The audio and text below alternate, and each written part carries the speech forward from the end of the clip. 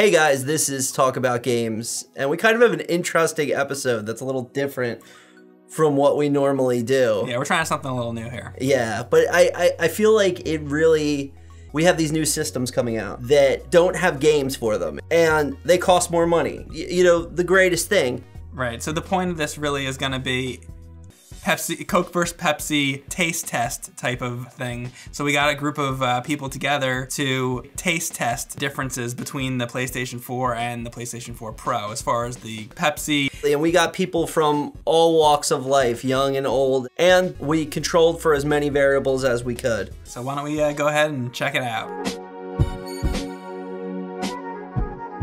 The first question we asked them is what they knew about the PS4 Pro. Nothing. Absolutely nothing. PS4 Pro is supposed to have like shoes. It's basically just an upgrade. It's supposed to run faster and it's better graphics, like 4K or whatever it was.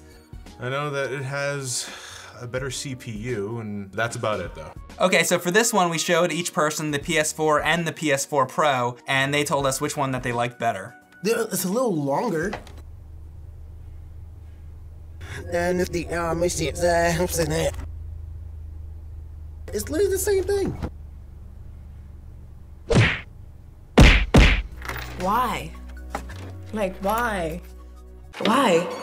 It seems kind of big. After we showed them the console, we really got into doing the actual Taste test.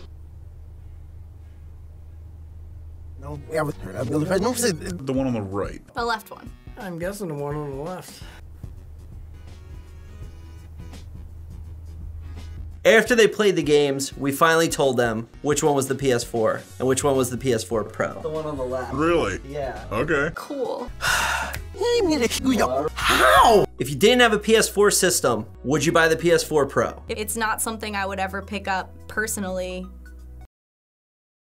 My 3DS Pro, I'd buy a new 3DS. I mean, they both suck. Everyone's still rocking 1080p.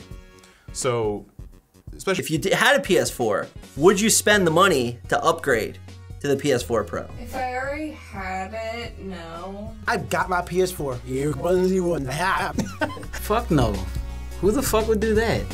I would do that, but So after all that testing, and it took us like 10 hours to get everybody in and out of there, we had some interesting statistics. 20% of the people couldn't even tell the difference, and 90% of the people didn't care. So there you go. So we got a bunch of reactions from a bunch of other people to show you, this, you know, this goddamn thing is a catastrophe. Yeah, it's like, It's not, doesn't sell it for me and didn't sell it for the people we tested. and it doesn't sell it for me either. So. Yeah. Smile in my photos and post it. I'm just a poser who's pretending that he still got emotions. What a loser.